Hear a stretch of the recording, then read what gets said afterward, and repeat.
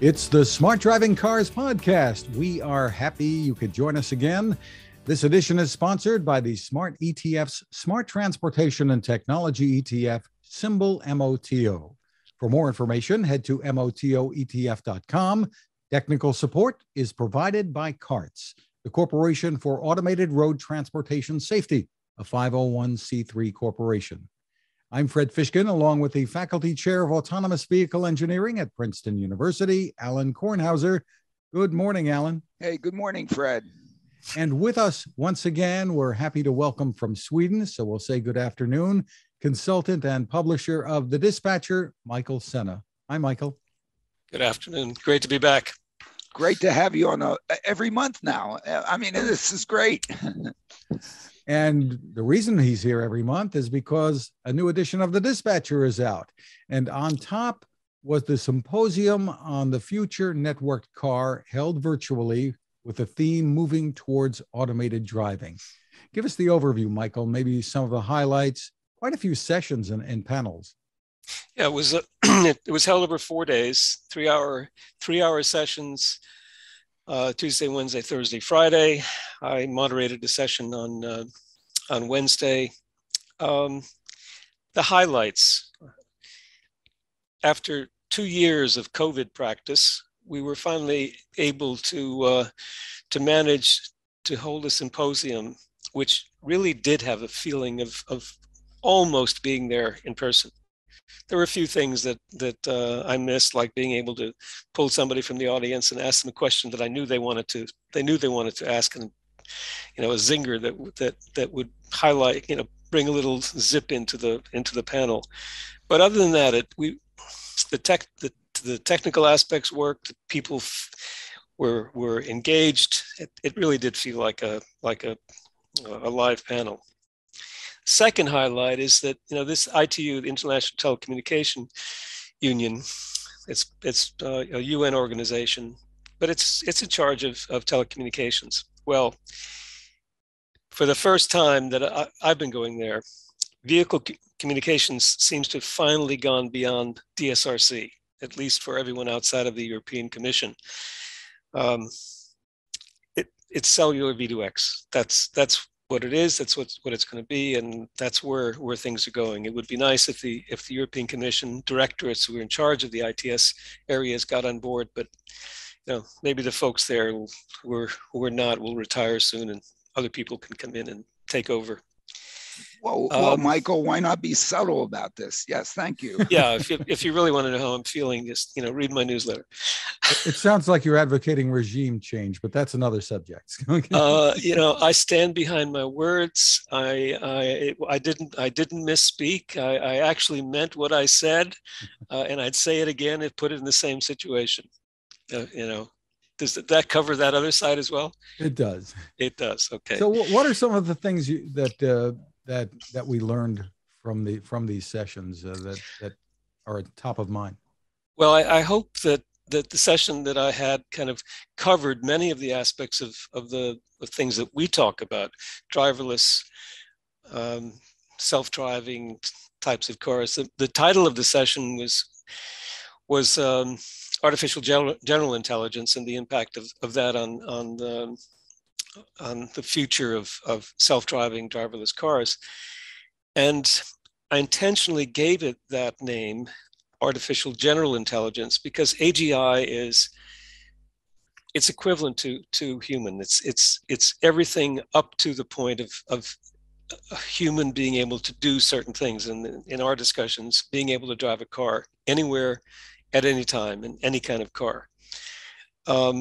What the panelists in my session really did do a very good job of is describing the difference between where we are today with artificial intelligence as a supplement to the kinds of systems and software that are being put in cars to improve safety, to a certain extent convenience, but primarily safety, and where we would have to be with AGI in order to get cars that could drive anywhere, anytime, in any type of situation.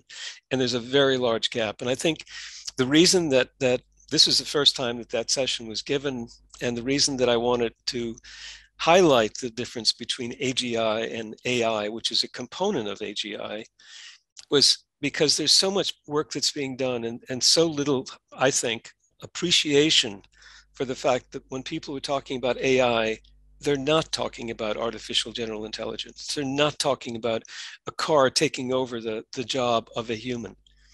They really are, they mean and they infer both that certain things that we're doing with artificial intelligence in terms of gathering data and being able to use that data in vehicles to supplement the driver, to assist the driver, has come a long way. And we've got a lot more to do.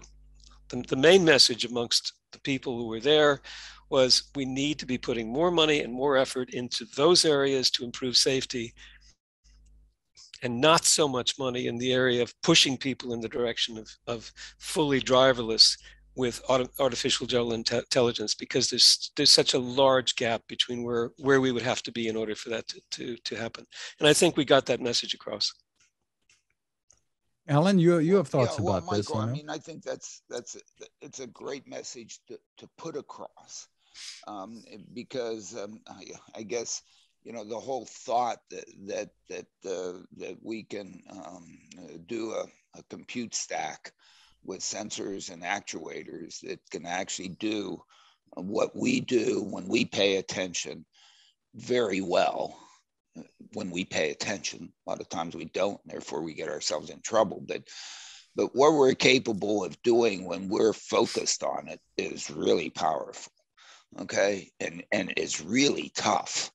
And to get a stack to be able to do that, as you put it, we need the general intelligence piece of it, because the general intelligence helps us, as I like to say, fight our way out of a paper bag if we happen to encounter that or something. Or I mean, you have to pivot somehow.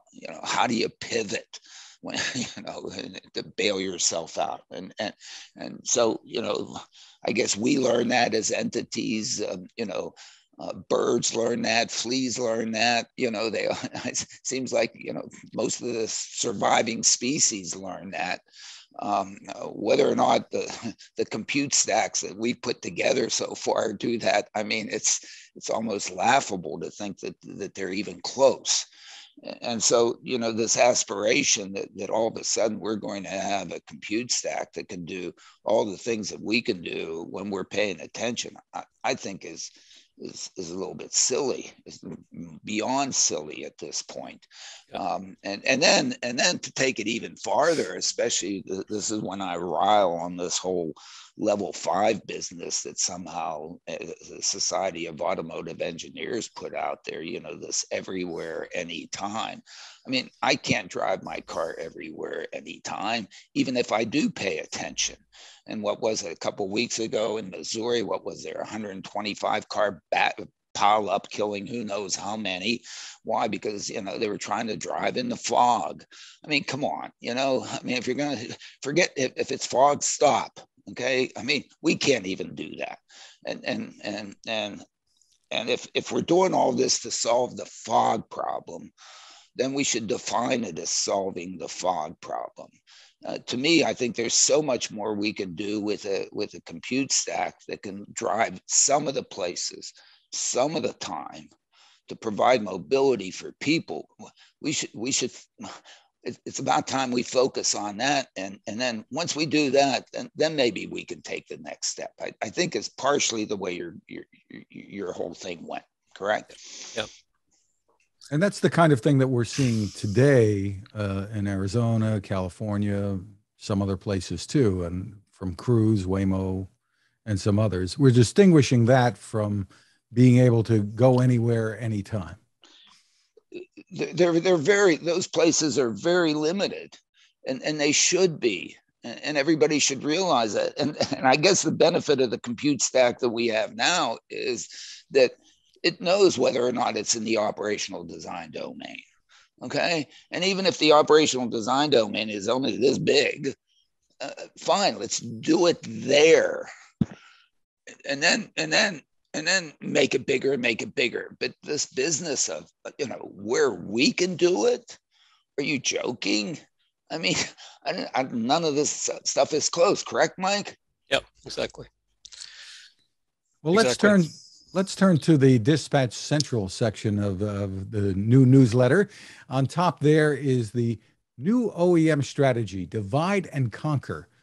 And what we're talking about, Michael, are spin-offs. Yeah, spin-offs, or, well, if you take Mercedes, Mercedes decided to break itself up into a truck company and its car company, and feeling that it wasn't getting enough attention from the markets. I mean, the idea is that they are thinking along the lines of well, if we can find some more hidden value in the corner of our production sites, we can get our stock to go up, and we can get more money to be able to invest in everything that we need to invest in. So Mercedes went there and made this division. Ford was very close to doing it, but backed away and decided, instead of breaking it up into separate companies, that it would keep it as one company. I think that was a very good decision. I think we're gonna find there's so many strategies that over the years, if you were vertically integrated like the old Ford company, you were told that you have to concentrate on core competencies, and so companies began to focus on their core competencies, outsource, offshore, and what they found after a while was that the core was hollow, the offshore was dangerous, full of dragons and bears. And outsourcing just causes all kinds of problems with being able to get the information and the data that you need, besides giving away the keys to the treasure trove that you've built up over the years. So now everybody wants to come back, but by coming back, the next stage is, break it up into different pieces, because then you can be a Tesla. One of your businesses can be a Tesla, and the other business can be an old Ford, and so on. And I think they're really missing the point. I mean, if you really look at Tesla, we have discussed this many times in this venue, they are totally vertically integrated. The only difference is that or the only separation is between rockets that go to the space station and Mars, and cars. So I think the best advice that can be given to car companies these days is, if you want to make money, focus on what you can do well. Don't think that you're going to start to just suddenly generate money because you're going to call yourself a mobility company. That hasn't worked well for anybody, including Mercedes-Benz and BMW and Volvo and lots of other groups, and Ford and GM. Make good cars, sell good cars, maintain good cars. People will buy them. Yeah, that's the best advice. Again, being a complete novice about corporate America or corporate world, but of course I'm an academic, so I'll throw in an opinion. Of course I would. It is rather amazing. I mean, I think it's appreciated and recognized that one of the reasons Ford did so well when he created Ford Motor Company was the fact that it was vertically integrated and it had all the pieces. I mean, it mined ore. He had a movie studio so that he could promote the farm to market roads, so that the cars that were built could go on roads, and the whole 9 yards of that thing. And then sort of the public sector went in there and said, break it up, okay? Because of course you're too vertically integrated. You have too much synergy in the various pieces. And it strikes me that I think I commented on it with respect to Mobileye possibly doing an IPO out of Intel. Really, in other words, Intel wasn't able to do enough, synergy with Mobileye that now it needs to spin it. And I saw as a thing in there. I mean, I sort of said, what, Mobileye wants to use NVIDIA chips now? As opposed,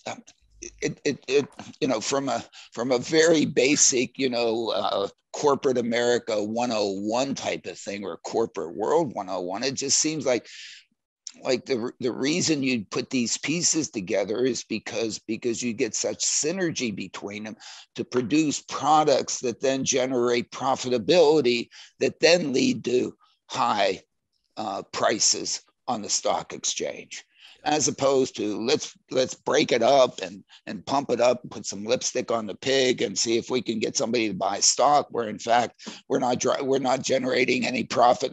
We just care about the stock price. Caring about the stock prices, I think, the wrong way to run a company. Exactly. I have run one, and but it was a small one, whatever. But hey, the only money we made was money that we made because we delivered value to a customer that was willing to pay us. Okay, Michael. No, I was just going to say, Intel is a great example of a company that completely lost its way. I mean, it had the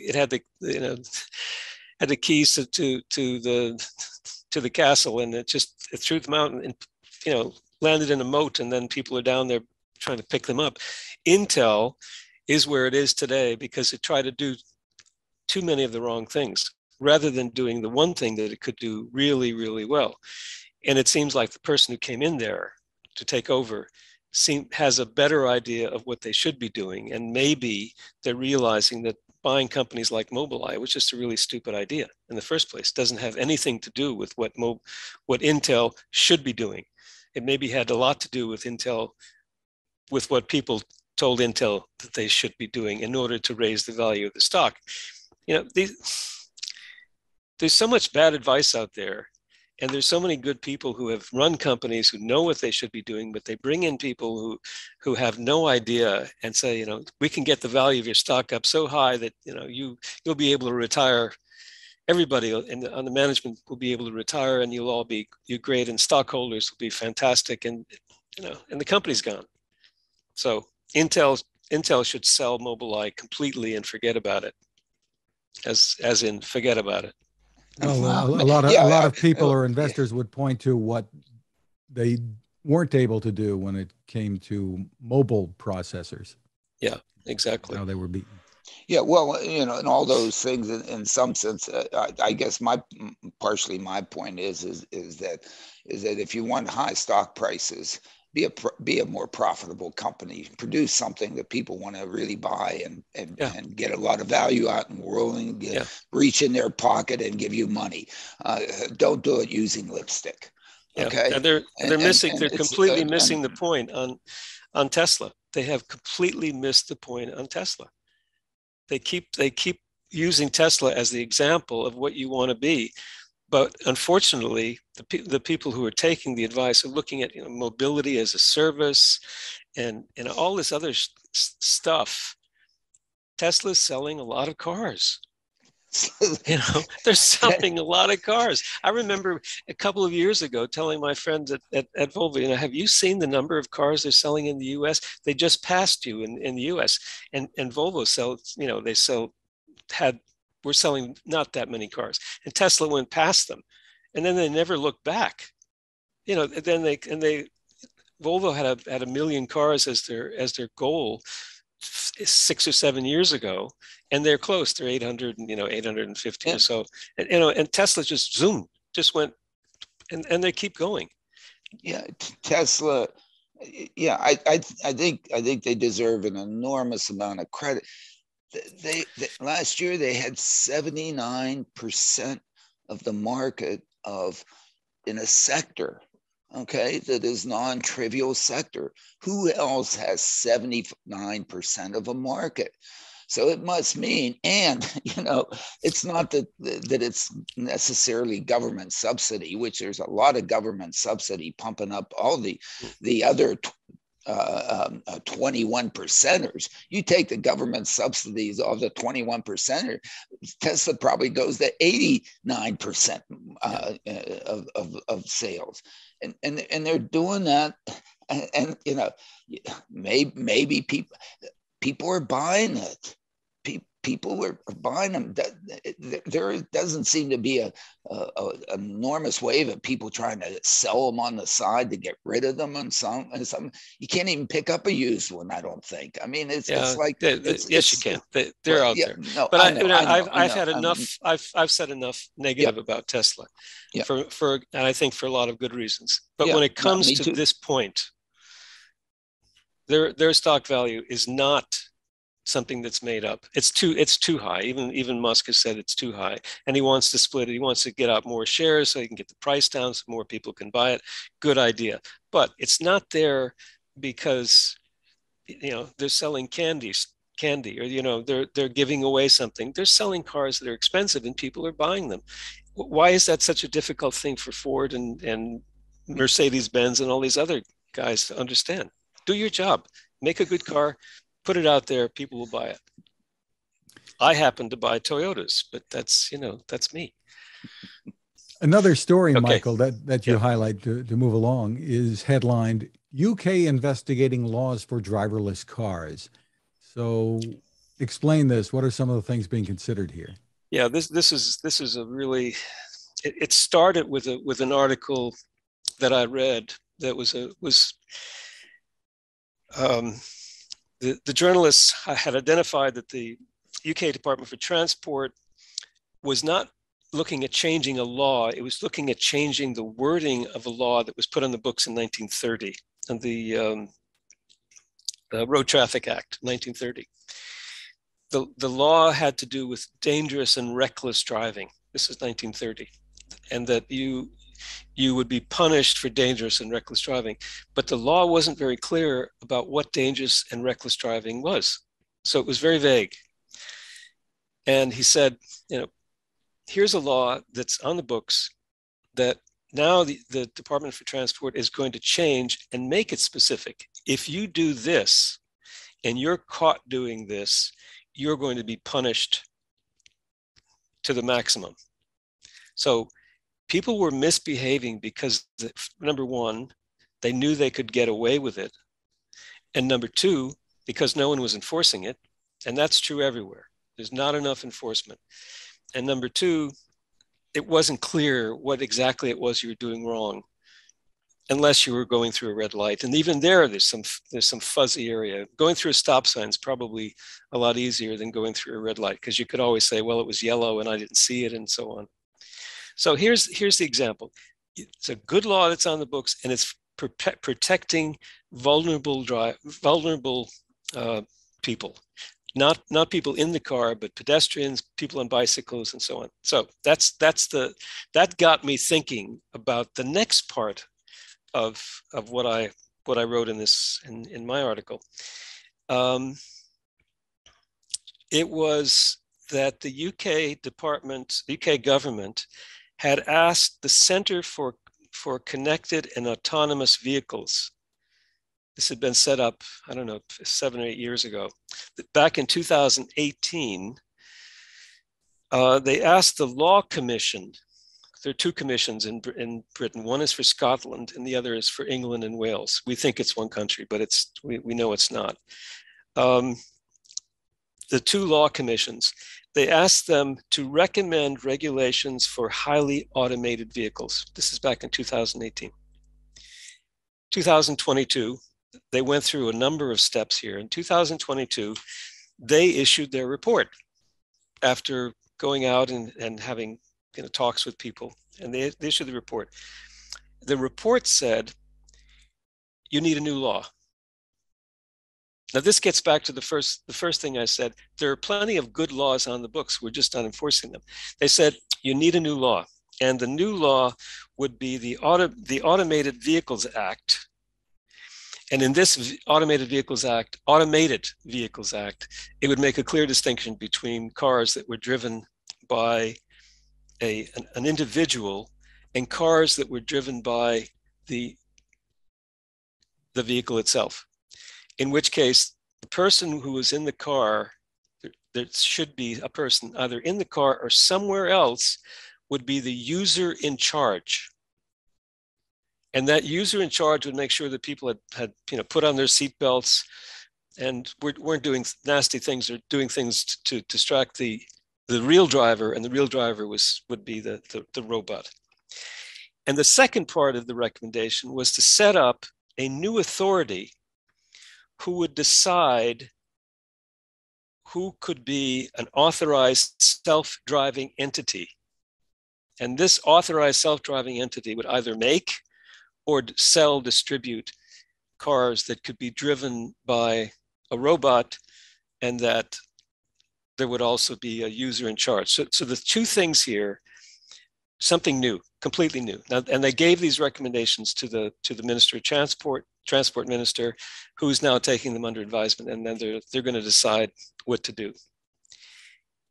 I think this is a very good example. I mean, it's 2018. It's taken them 4 years to come up with these two recommendations. In going through all of the material that I read, and what the recommendations were, and the background and the questions, they're all over the place with terms, autonomous and self-driving and driverless and user in charge, and I mean all kinds of things that are sprinkled throughout these documents, without any sense of trying to pare them down and say this means this and this means that. So now you've got an authorized self-driving entity deciding on connected and autonomous vehicles, and user in charge who could be a person or could not necessarily be a person, physically a person.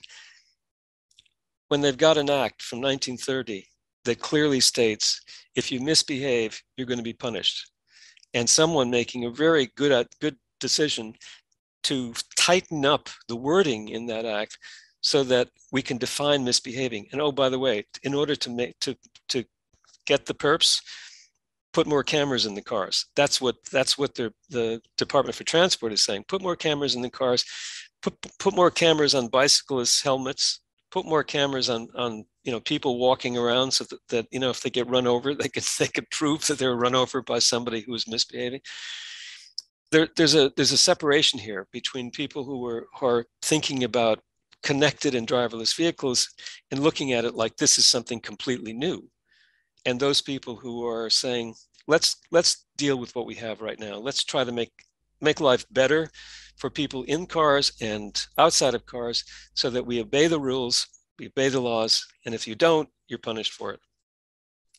I feel like I was on a preaching to the I know everybody's listening believes in this completely, but I just every now and then I feel like I've got to preach a little bit. We don't have any indication as to what's going to happen, what the outcome is going to be with these recommendations yet. No, we don't know. The definitions and the terms being used and the misconceptions and who knows what one is talking about and so on. And darn it, maybe I should take my hat off and again try to give praise to the Society of Automotive Engineers, because they came up with the levels when maybe they tried to do this and so on and so forth. But we are in a mess with our terminology. Okay, we're just in a complete mess. We don't know what to call self-driving. We don't know what to call driverless. We don't know whether it's connected.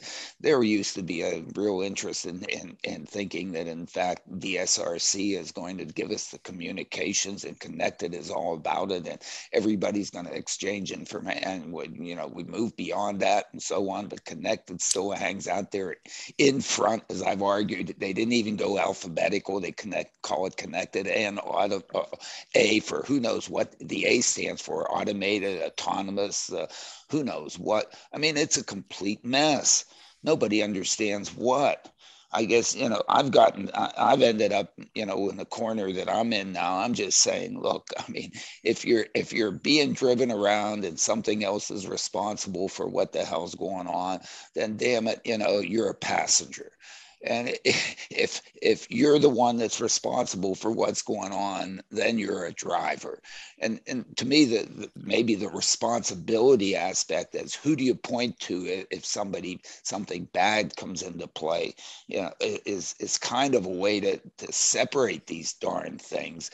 Maybe not. I mean, I praised last week Mercedes for apparently, and I still haven't run it down, in their so-called level 3 announcement, when you're going 2 miles an hour in a place where there are no pedestrians, no nothing, perfect weather, or whatever the operational design domain that they've defined, that their compute stack, their intelligence stack can determine what it is. It keeps you in there, that they'll be responsible.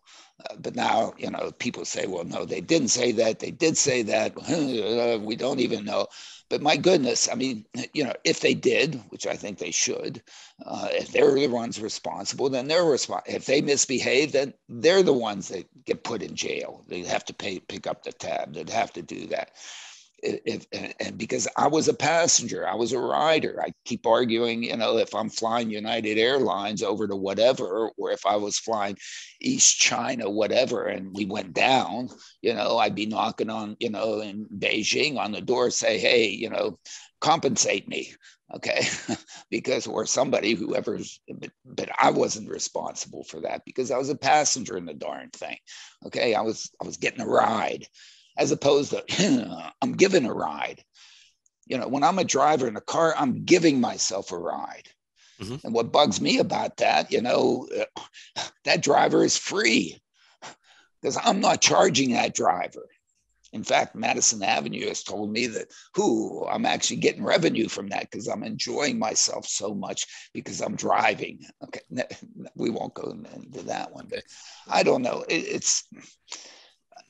Nobody knows what the hell is going on. You don't know if you're getting in the vehicle. Am I responsible or am I not? In some of these situations, who picks up the tab if something bad happens? Okay. Who goes to jail? Okay. Who gets prosecuted? Okay. I guess because these are the penalties. If you enforce this 1938 or whatever law, some entity has to pick up the tab, go to jail. Talk to me here, Michael. Well, we could talk about this next month because that's the feature article next month. Okay, we'll do that. We'll table it, right? Because we want to table that. To me, this is what I've said with full self-driving. If Elon just said, "Hey, if anything bad happens, call me. I'll take care of it." Okay. Yeah. If he did that, I think sales would go through the roof. But he's not going to do that until that damn thing works because he doesn't want to go to jail. No, of course. Okay. Yeah. So therefore, the incentives are there. The incentives. And if he's not willing to pick up the tab, then I don't have the confidence that it's going to work. Okay. If United Airlines doesn't pick up the tab, I don't go to Newark and hop on.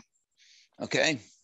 We will be back, but this is a good time to remind you about our sponsor, the Smart ETF's Smart Transportation and Technology ETF, symbol MOTO. To get more info, head to motoetf.com. On the website, look for the white paper called The Smart Transportation Revolution. It's under the Insights and News tab. Some great information there to help you make informed decisions about investing. ETFs, you may know, can be a smart way to spread risk with your investments and focus on a particular category of stocks. The website again is motoetf.com. We are back with more of Smart Driving Cars and our guest, Michael Sena. Michael, in another item from the latest edition of the Dispatcher, in the musings section, who said making cars isn't a political act? Yeah, I've gotten some, I sent the issue out yesterday, and I've gotten some thanks a lot. We appreciate that you're using your platform to say something that everyone could be saying about what's going on in Russia and the Ukraine. And I put a lot of emphasis and time in this because I feel like many of us in this industry, we were sucked in. I mean, between 2007 and 2013, I spent a lot of time in Russia. And at the beginning, I felt, goodness, it's not the country that it was when I was growing up. You know, it's not they're not the bad guys anymore. They're really trying to do something. And as the years went by, you know, I began to see that Putin was still behind the scenes pulling all the strings on the puppets. And now we have a situation where companies who have spent enormous amounts of effort and money, and I pointed out Renault because they got in much deeper than anyone else, and now they're trying to dig themselves out of the hole that they dug for themselves. Up until a few days ago, they had said, nope, we're going to continue making cars there. We're major investors in the biggest car company, AutoVAZ, and we're not going to do anything other than continue to support this ugly regime that is killing people in its neighboring country for the only reason that they don't want to be part of Russia's sphere. They've now backed away from that, and now they're saying, well, we're going to try to divest ourselves of AutoVAZ, and we can't continue to support this government.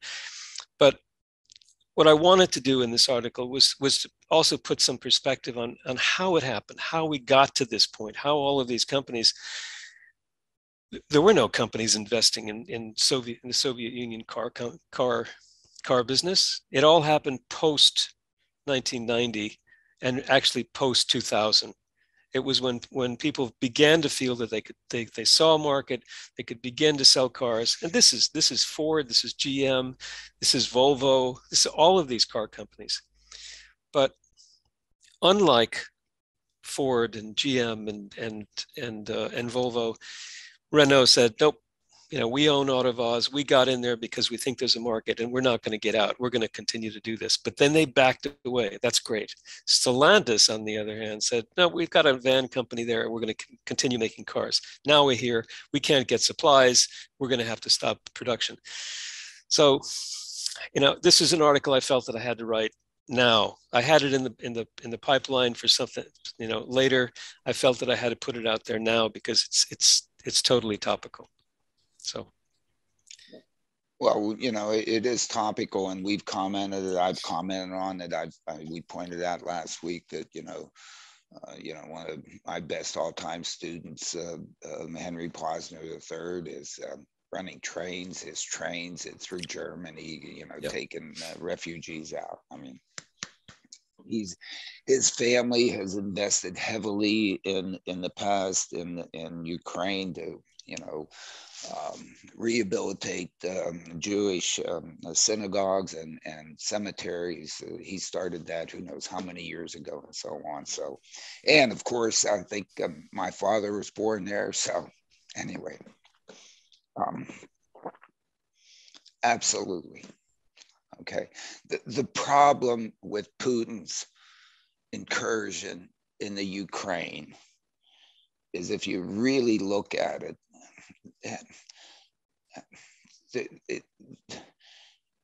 it can so easily lead to 7 billion people dying. I mean, this is fundamentally crazy shit. Yeah. Sorry, folks. Yeah. I mean, it can't be called anything else. Yeah. Because if somebody does that, and then we say, oh, no, you don't. And he says, oh, yes, I do. Then there's only one thing that happens. Ba-ba-boom. And you can't just do one. I mean, I even made my students earlier this year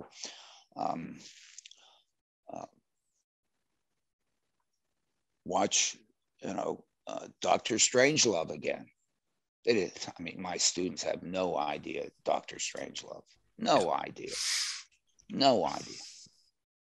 Kubeck, when he wrote that, what a movie. Okay. Everybody should watch that.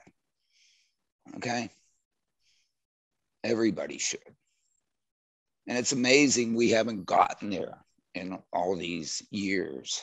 No, when was that done? That was done Well, it was done when Kennedy got assassinated. Why? Because, you know, what he said, what's his name said in the pilot, he said, we're going to have a good time in Dallas. They couldn't release the movie because he said Dallas, because they were going to release it right after the Kennedy assassination. They couldn't say they were going to have a good time in Dallas. They had to, you can actually tell when you go over it that they at the time, you know, you couldn't do much. They changed it to Vegas. But you can see with his lips, he's saying Dallas. Okay. Yeah. You know, how long ago was that? Well, it was right after, you know, the Cuban Missile Crisis, which is amazing that we didn't, you know, kill whatever 5 billion people that existed on the planet at that time. And if Curtis LeMay would have done, you know, what he wanted to do and convinced Kennedy, or at least that's my opinion, then, you know, we wouldn't be here. And this is crazy stuff. For what? Okay. Now, maybe, you know, we did too much and whatever and so on. So I don't know, but I mean, but you know, what the real point, it's crazy stuff. The real point here is that in this little newsletter that I put together, I've been saying things like this about different situations that we have in the world today. And I also mentioned China. You cannot make a decision that you say is not a political decision, it's a business decision. If you look at the reason that Putin was able to do what he did and has gotten as far as he's gotten is because a former chancellor of Germany became one of Putin's puppets and allowed Germany to get themselves in a situation where they're totally dependent on Russian gas. Not one pipeline, 2 pipelines. And the people who were there, including Angela Merkel, everyone thinks wonderful woman, terrific politician. I've said this before, and this is not new for people who were listening to me talking. She was part of the problem. She saw the opportunity to bring Germany into the fold, but she didn't see what it was going to lead to. And this is the same is true for everybody who's out there taking money from Russia and money from other countries to promote environmental causes. But what they're really doing is they're putting these countries into a much stronger position. I've got the figures in the report. How much gas, oil, and coal is being sold by Russia into the European Union today? And then if you've got these countries, if you've got a hold of these countries like this, you can do pretty much whatever you want to do. And that's what Putin thought he would be able to do. But suddenly somebody else comes into the picture and says, you know what? All these things that you were being promised by the former president of the United States, the former guy, that no longer applies. We don't play that game anymore. Now we're playing this game. And this game is we're going to strangle you. We're going to take all of your economic muscle away from you so that you can't be in a position to do what you're doing to Europe right now, and the Ukraine and the rest of Europe right now. Well, you know, I certainly hope, again, I certainly hope all of that works. And I guess I thought that we had evolved from 1938 or whatever and so on, that in fact, you know, the economic structure of the world economy is the thing that's really important, not how many nuclear weapons you have. And that the way that you really play the game properly is you get together and you have, I guess, good international trade, and you share and whatever, and everybody prospers. It was almost, you know, a godsend that happened. And you know, the New York Times a couple of weeks ago had the charts that showed, you know, the amount of energy that each country is dependent upon Russia to get. I mean, Hungary is like 100%. Poor Hungary is like totally totally dependent. Germany was, I don't know, 20 some 30, whatever, a non-trivial number. You know, energy, okay, is coming out of there. And what are we doing buying oil from Russia. Really? I thought we had. 2%. I thought we were net exporters. When the hell 2%. did that? Well, why even 2%? Exactly. I mean, why? What happened? I mean, this cartel that exists, that somehow makes it so, they collect all the money and distribute it. Who knows how in the hell it works? I mean, come on, break it, damn it. And I guess Biden yesterday, said that he's opening up, let's flood the world with oil and put them out of business. I mean, come on, cut it out. If you're going to use this to be able to then go, do what you're doing, so that the only other alternative you have is this, and hitting the button. This is crazy stuff. And one other point I want to make, again, I'm actually starting to eat McDonald's hamburgers again. I just thought McDonald's was, I can't praise them enough, because at least they're the first ones that I heard about that said we're closing. They were basically the first ones in Russia in 1990 or whenever the hell they went in there as soon as they had the opportunity. And damn it, they deserve a hell of a lot of credit, at least from my point of view, from what I know. They were basically the first ones to come out. So, eat all McDonald's hamburgers that you can, damn it. Or, I think they have salads maybe. too. But Alain, one news item I want to turn to quick before I have to run. Waymo making some news, offering employees in San Francisco now fully autonomous rides, saying they're going to expand that. And in Arizona, they're going to go into downtown Phoenix with their rides. So I guess some kudos to them. Kudos to them, but my goodness, why don't you come where you'll be appreciated? And that would be? From the Trenton. I mean, seriously. I mean, okay, I'm glad you're able to go and, go down the one-way street or the dead-end street in San Francisco so they don't call the cops on you and whatever. But, unfortunately, I still think that the markets that they're serving are markets that already have darn good mobility for folks.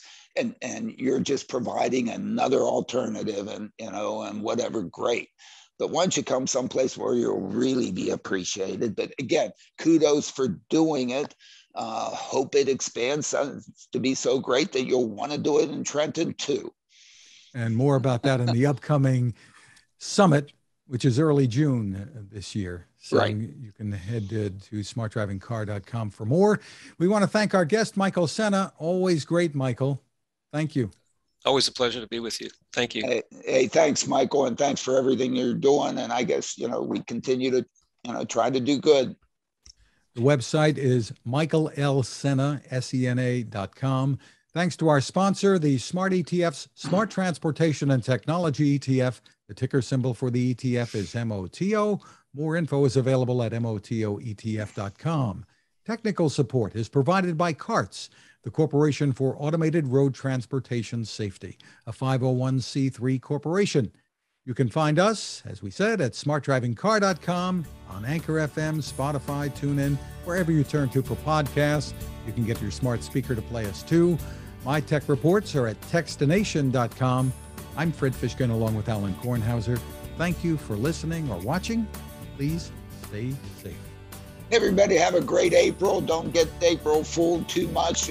We did this before April Fools so that we wouldn't be April fooled.